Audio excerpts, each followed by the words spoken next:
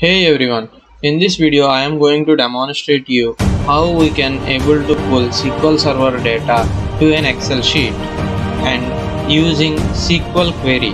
Most of the times what we will do is we will run a SQL query as per our requirement, and then after we copy the data and paste it in an Excel sheet, and then after we do some formatting things. But we can skip these things. We can directly fetch the data from SQL Server to an Excel sheet. Let us see. I have an employees data set.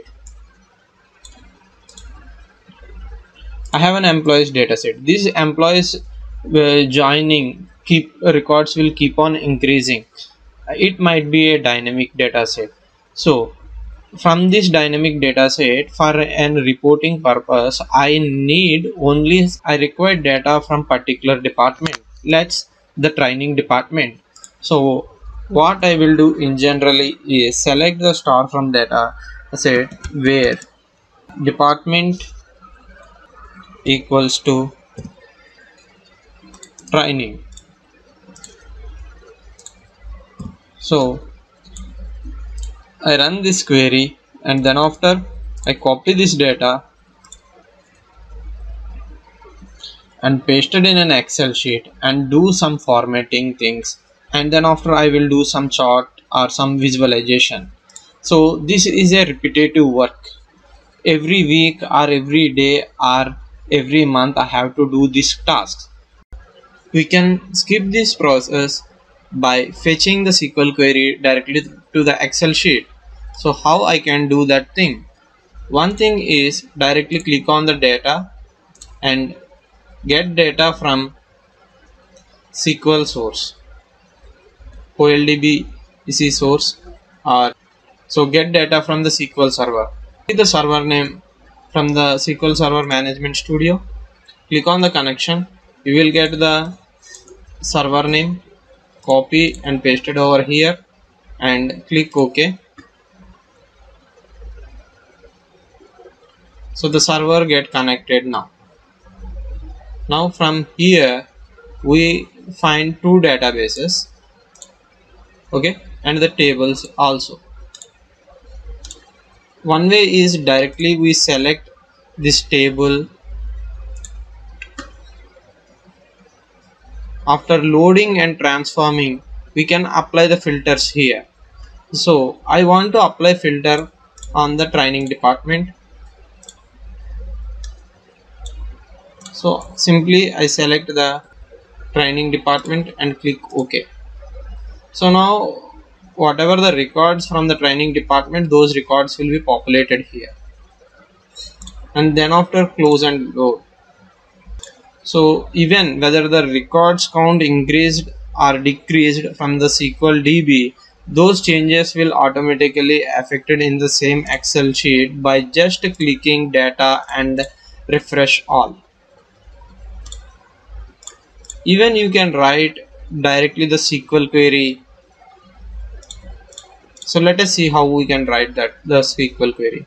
So get data from SQL Server database, and now you need to paste the SQL instant, and then after click on the advanced options, and now you find here database optional.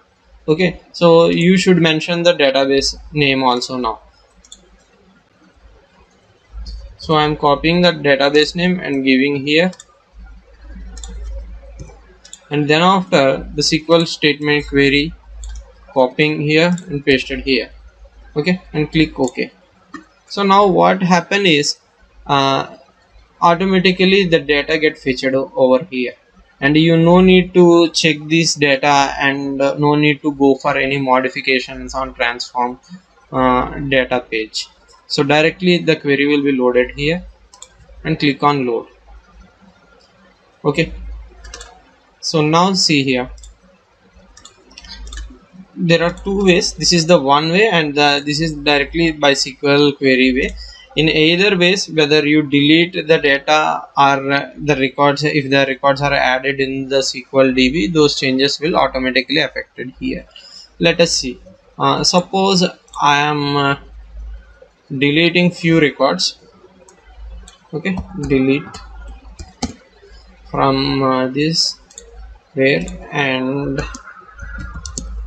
okay, and years is equals to 15. Okay, so one record is there. I am not sure how many records under. Okay, only one record is there. Now I am deleting this record. Okay, one record get affected.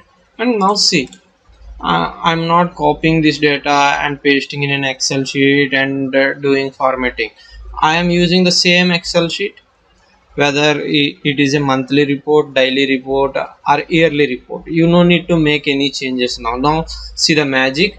You just need to click on data tab and click on refresh tab, and you will came to know the changes. See the magic here now. 17 records. You no need to prepare the reports now. You just need to write a proper SQL query and make sure that the connections are connected properly, and you will find the query connections and properties here. Okay, so once the connections are formed, and if you click on the query connections, so two connections I have, and see here, when the last time the data get refreshed, those also get you can able to see here. And if you double click, the data will be populated like this also. See, so now fetching data from SQL server to an Excel sheet is very easy, and you no need to make a daily reports also. And even if you prepare a chart based on this thing, the chart also get changed dynamically. Okay, hope this video demonstration help you all a lot. Thank you friends, thanks for watching this video. Please hit like button and